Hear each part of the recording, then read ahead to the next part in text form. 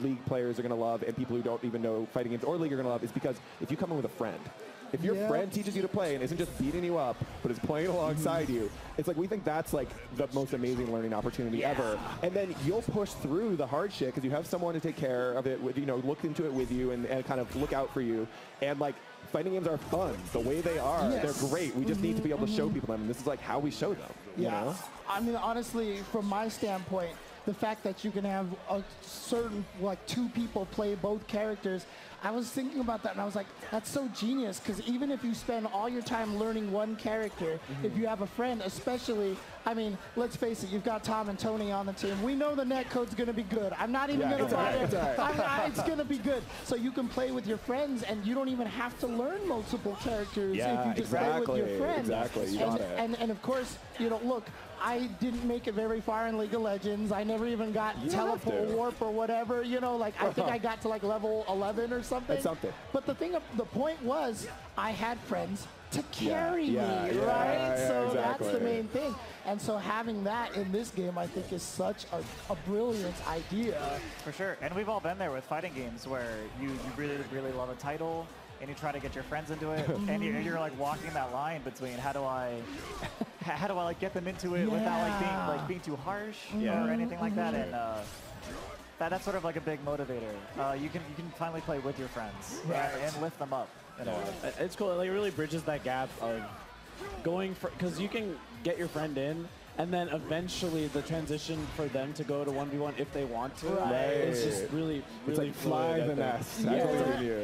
We could say a duo if you want, or and not only that too, but I mean, like this is like my brain just does this all the time. But like, if you have a friend that's learning fighting games, you can start as the point, have them help, and then eventually be, hey, you start at point, and I'll help you. And now they kind of carry a little bit the load a little bit more, and that helps them grow. But at the end, you can come in and save them and stuff. So. Totally. Or on the other side, maybe the student surpasses the master, and they're carrying you, and that's what I dream of. Okay. Honestly. Now, since you are here, Vineeth, I'm going to ask him a question. My secret question is which character is the cheapest in this game right now. So I'm going to ask Vineeth this question right here. Who's your favorite character? I love Ahri. For no particular reason. My favorite character, honestly, is Ahri. I really enjoy her air movement. And I like her resource management of her Foxfires, the 3 Foxfires. So I think from like the first time I got my hands on this game, I really fell in love with the character. Nice. So yeah, I still think that's the case today. That's sick.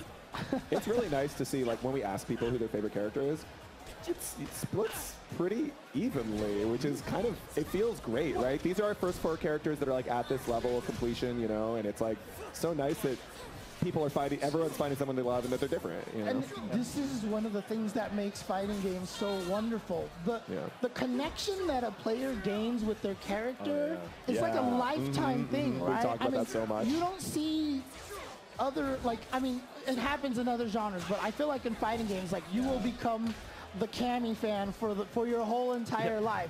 Like, everybody knows me as the Cammy player. I played her because she was bad in a game, and I just wanted to be that guy to beat everybody up, you know? So you're one of those. I didn't realize. I was a low-tier hero because I wanted to beat people up with a bad character so I could flex on them, basically. But then it just turned out that she's now, like, kind of like, I called it like a war buddy. You've gone to battle with this character so much, and fighting games have that magic that allows you to do that, and it's such a reflection on personality that it actually doesn't surprise me at all that you have a Rising Thunder. That's the name right there. I mean, is this game, like, I'm delving into super dead questions here like now, but like, what kind of, like, did you guys create an engine from scratch? Are you guys? Oh, this is all from scratch. Really? Yeah. You know, obviously there are lessons learned. And look, I want to be clear. I joined after the Radiant acquisition, so I came on straight into, you know, what was Project L early on. But so I didn't see that transition point.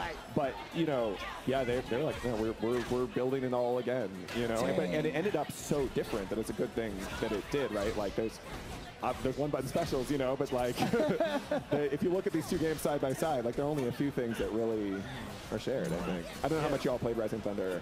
I played a little bit. Yeah, so cool. I'm going to ask Monique this question here. I asked Aaron, and he gave the political answer. So I want to see who's the best in the office right now. Oh, damn.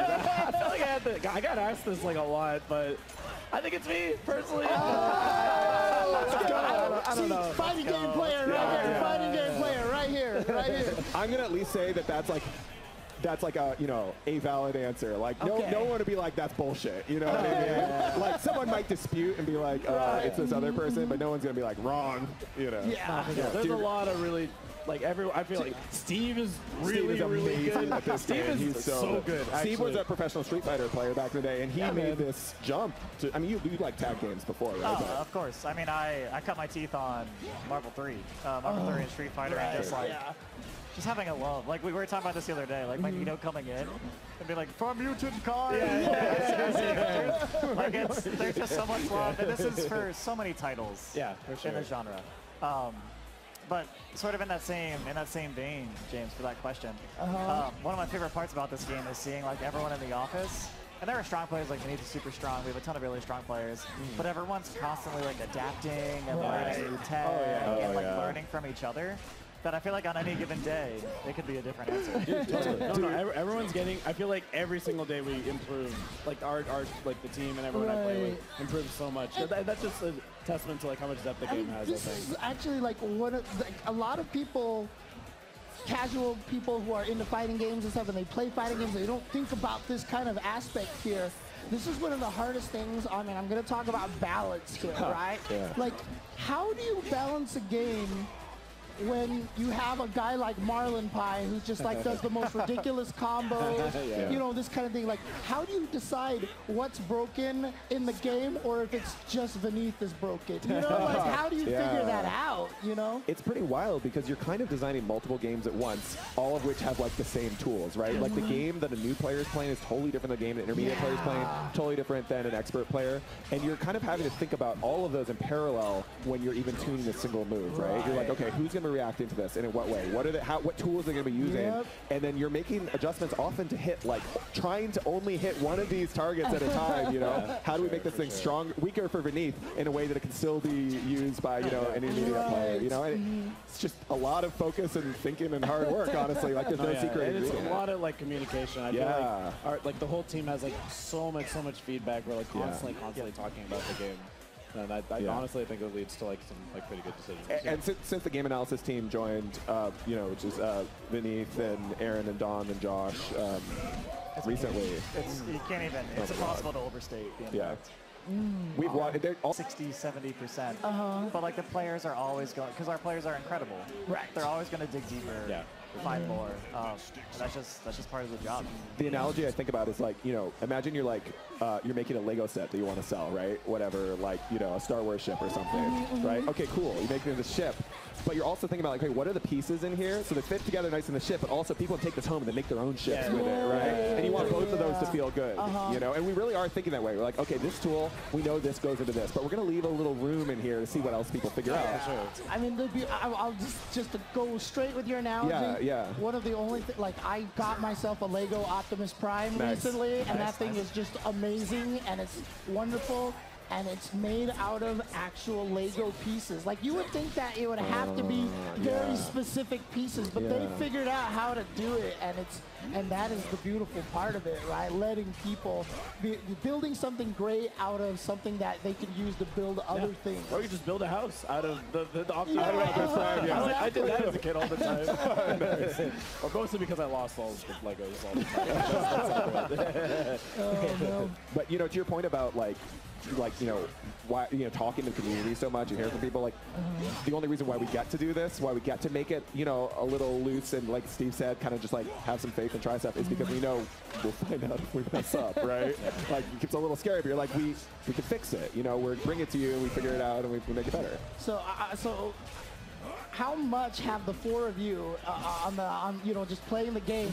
How often have you gotten to the point where you're like, hey, did you know these characters can do this? And you can just see the devs just like their face just kind of like, you know, it's like, what the heck is that? You know? I'm gonna be honest, like almost like every day. Literally. It really feels like that. We are drowning in it. Oh no. There's there's this little emoji of it's like the sad blob, and it's like this blob who's doubled over with a frowny face. And every time it's like, hey, there's this game-breaking bug, I'm just like slamming that sad blob. It's so helpful though, truly. Just having like this group of dedicated, super strong players dissecting and analyzing. It's paramount. And I like love labbing fighting games. Period. So That's why you're here. yeah, No, so it's just a lot of fun to do. I mean, honestly, a lot of the guys that you have here are the scientists, right? Yeah, it's not a coincidence. Marlon Pie, yourself, totally. Don, you know, like all you yeah. guys are scientists. And it's interesting, too, because, you know, I'm going to get into, like, the fighting game philosophy and stuff. All right. You know, I'm a firm believer in this concept that fighting games have different facets to them, like a heart, body, and mind. This is a thing that Lath created a long time ago. An old Korean player, and so, like, for example, one of the reasons why I say a lot of old school players don't like Street Fighter V as much, because that game is a much stronger mind game. It's about memorizing frame data, and like older Street Fighter games were about heart, and it's just like decision making and letting people just, you know what, I'm gonna Dragon Punch right here because I feel like it, you know. And is that kind of something that you guys think about when you make this game, trying to make it so that it appeals to all the different audiences? Yeah, we've talked about, I mean, and again, I don't know that, like, we talked about this idea of like head, heart, hands, which is kind of the same idea you're talking about for a long time. I don't know that we think about that as like for different audiences. People like, you know, they emphasize different aspects of it, but I don't think anyone's really going to enjoy a fighting game unless they're feeling all three of those in some measure. You know? I feel like it's never like one fully, right? It's like a ratio. It's like a different amount of each one, right? Because I mean, honestly, because like there are some people, like I know you, for example. I've often said, like, you know, there's that generic question. You're going to a deserted island. What single game would you bring with you? My answer was probably the same as yours. Would be